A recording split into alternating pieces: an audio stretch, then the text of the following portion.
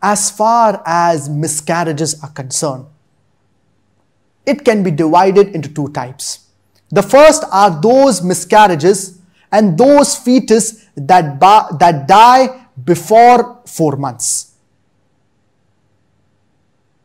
And the second are those fetus that die 4 months and after 4 months.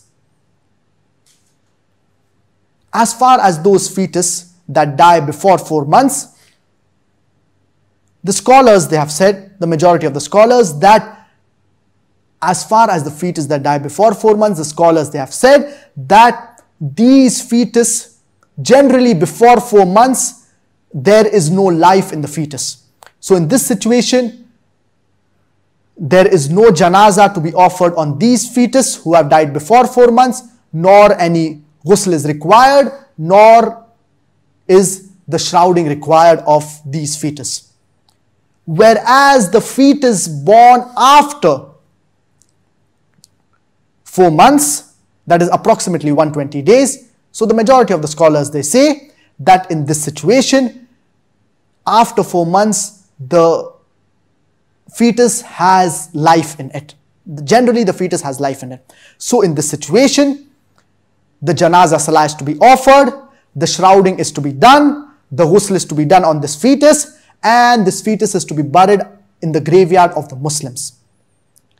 And according to the standing committee of Fatawa al-Lajna al-Da'ima in Saudi Arabia, even they have said that if a fetus is born before 4 months, then no janazah is to be offered,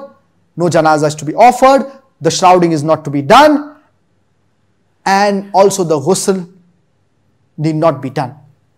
Whereas if the fetus is born 4 months or after 4 months, then the janazah needs to be offered, the shrouding needs to be done, the ghusl needs to be done, and the child can also be named, and in fact the aqiqah can also be done, which is the sunnah of our beloved Prophet Muhammad, may peace and blessings be upon him. So generally after 4 months, that is approximately 120 days,